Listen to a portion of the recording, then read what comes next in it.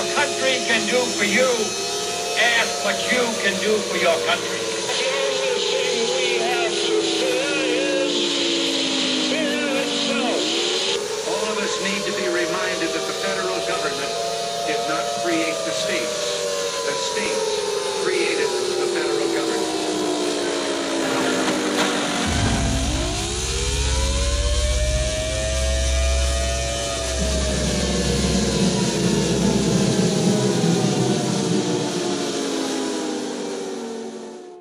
Dollar nominal exchange rate, which shows a 20% increase in the U.S. dollar nominal exchange rate at exactly the same time that you were handing out $500 billion to foreigners. Do you think that's a coincidence?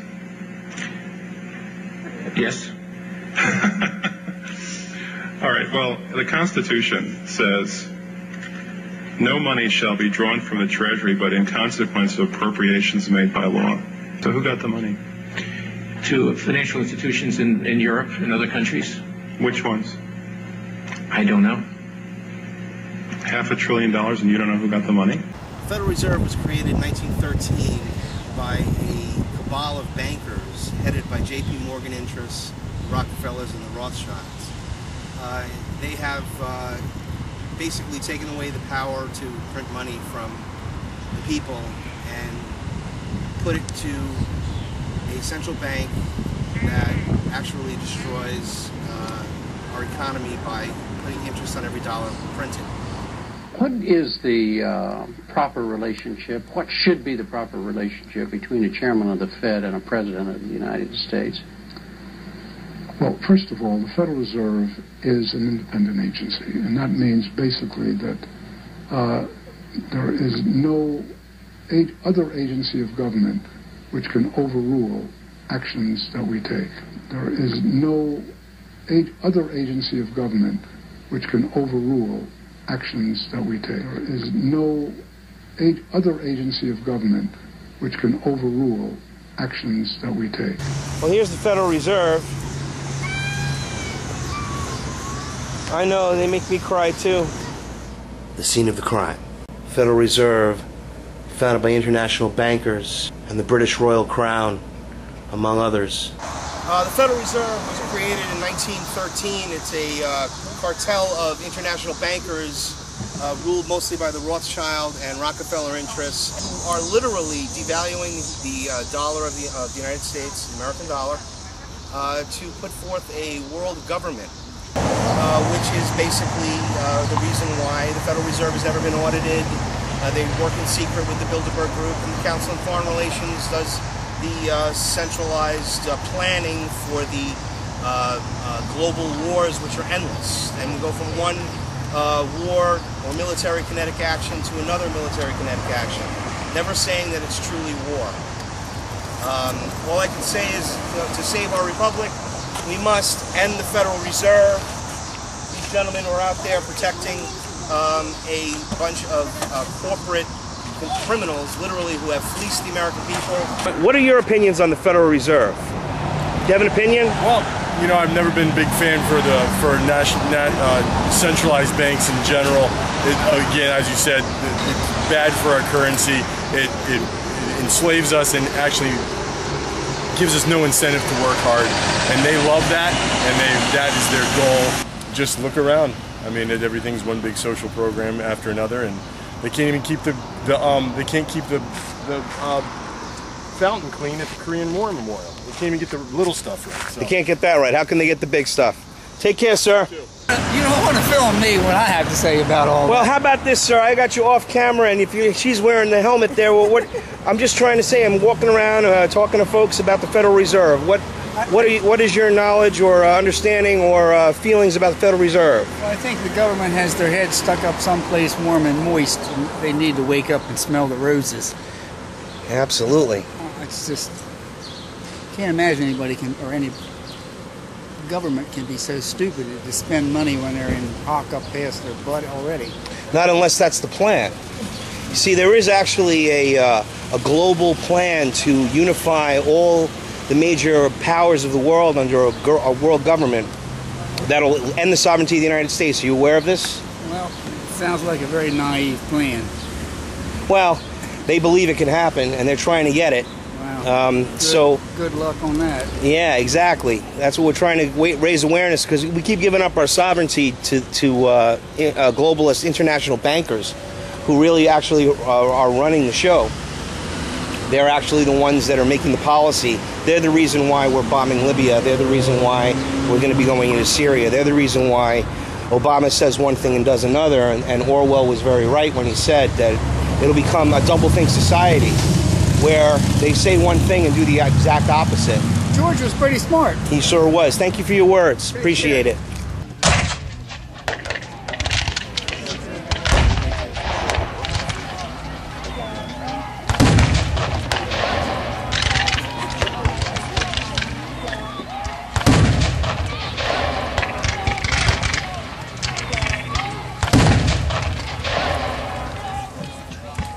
Hey, what do you think those aristocrats back in 1861, or actually 1864, would have thought about the Federal Reserve?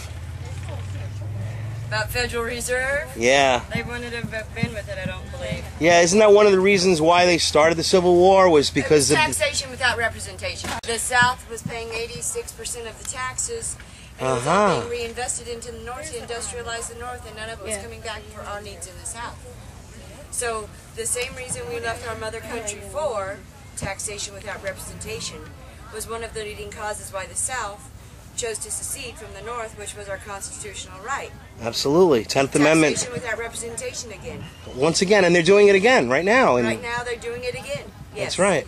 History seems to repeat itself, doesn't it? Isn't that amazing? Yeah, it is. Great commentary. Thank you. Thank you. Have a good day. Still appears to be infectious. We steer our ship with hope. As Thomas Jefferson said, leaving fear astern. The flames kindled on the 4th of July, 1776, have spread over too much of the globe to be extinguished. For ourselves, let the annual return of this day forever refresh our recollections of these rites, and an undiminished devotion to them.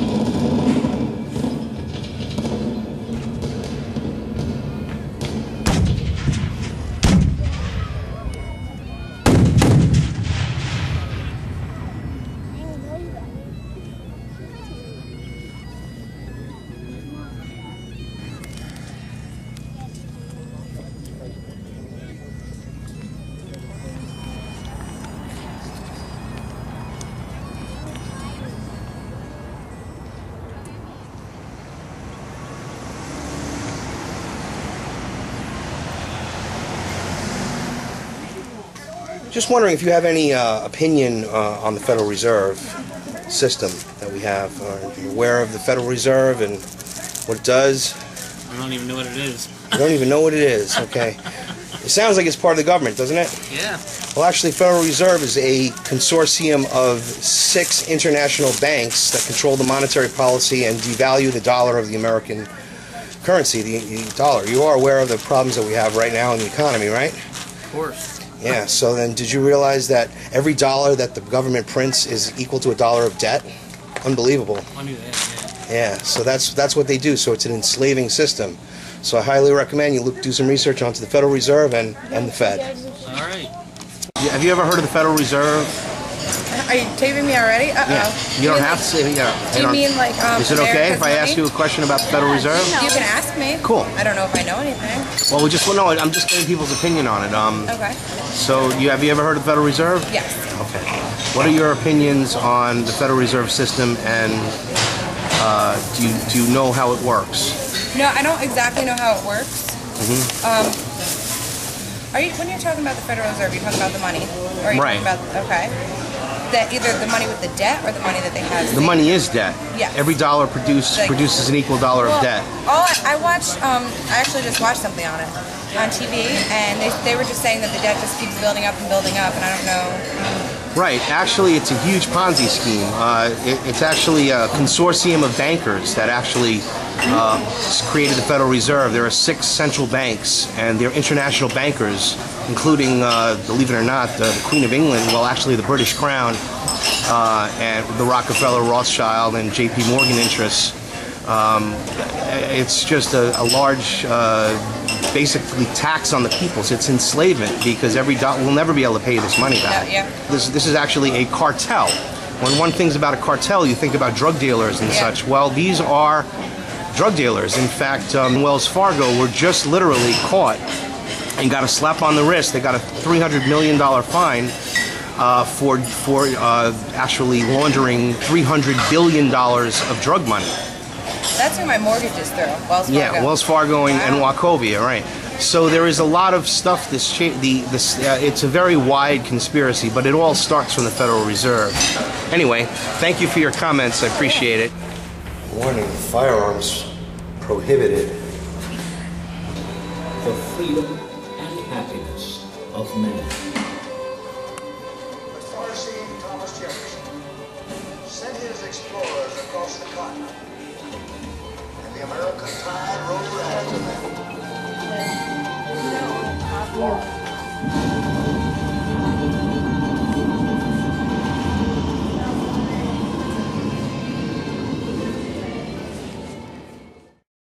I'm absolutely appalled by Time magazine's cover, shredding the Constitution.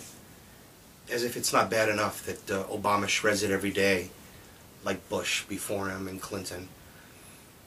That they manipulate and use the Constitution to their advantage, but want it shredded when it doesn't work their way.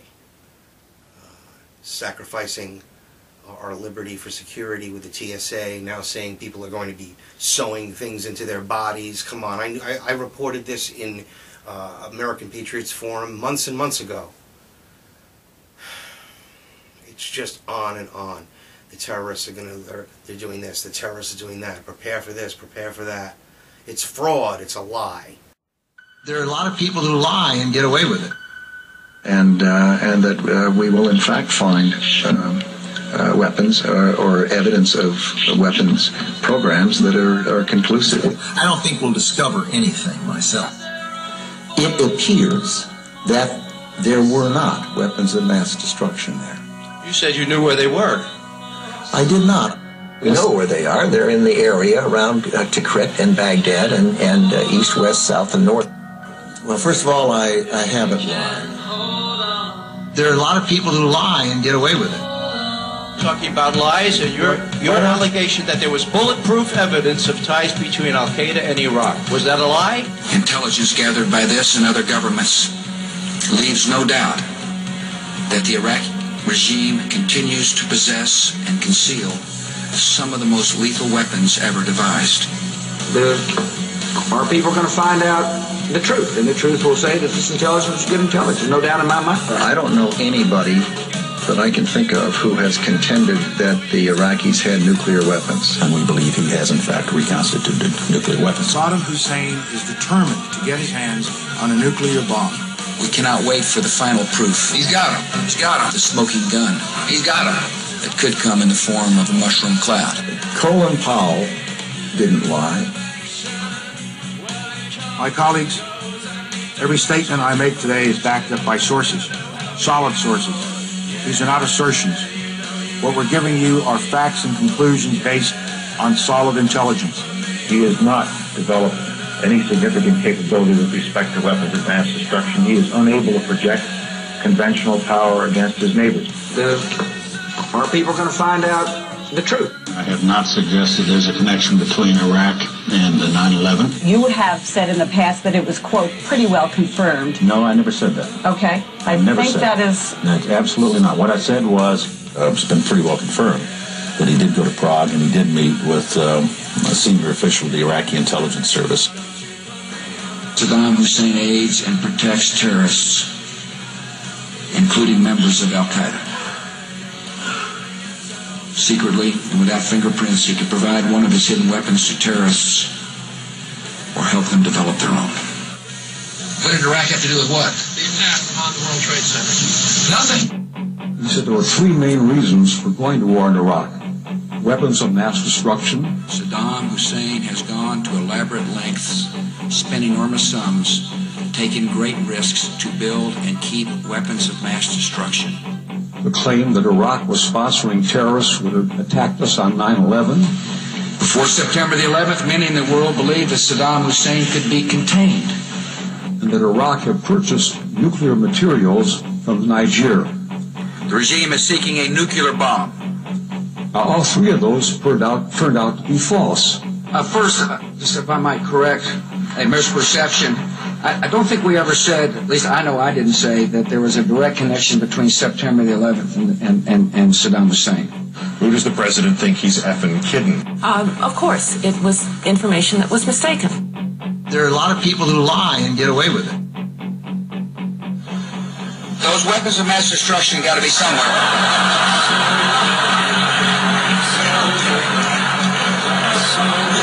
Nope, no weapons over there.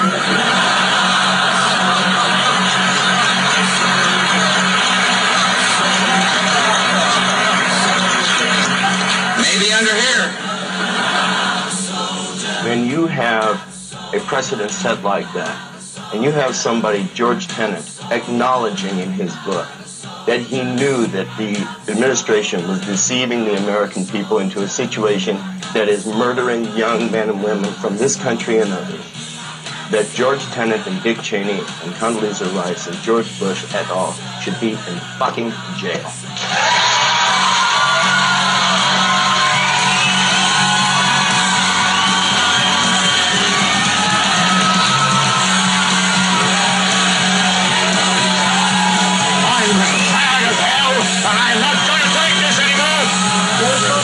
You're going to figure out what to do with all of the debris. How about you? You made money off the Gulf War! And now you're going to vote for your fascist son! All lie! War lie! Kill lie! Stop the lie! Stop the war!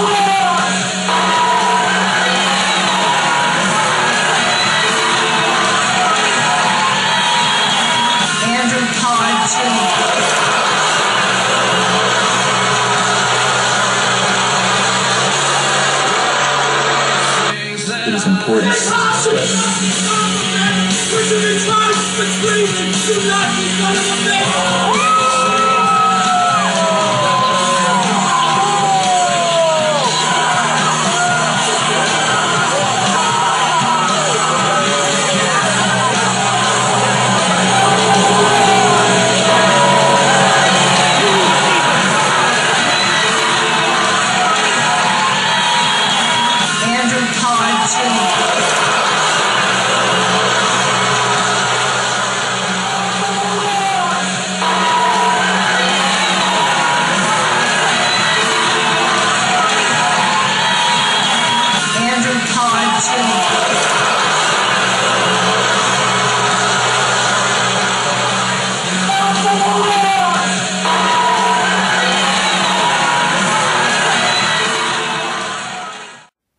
Spring, summer, and fall, Are Change Connecticut meets every Sunday between 2 and 5 p.m.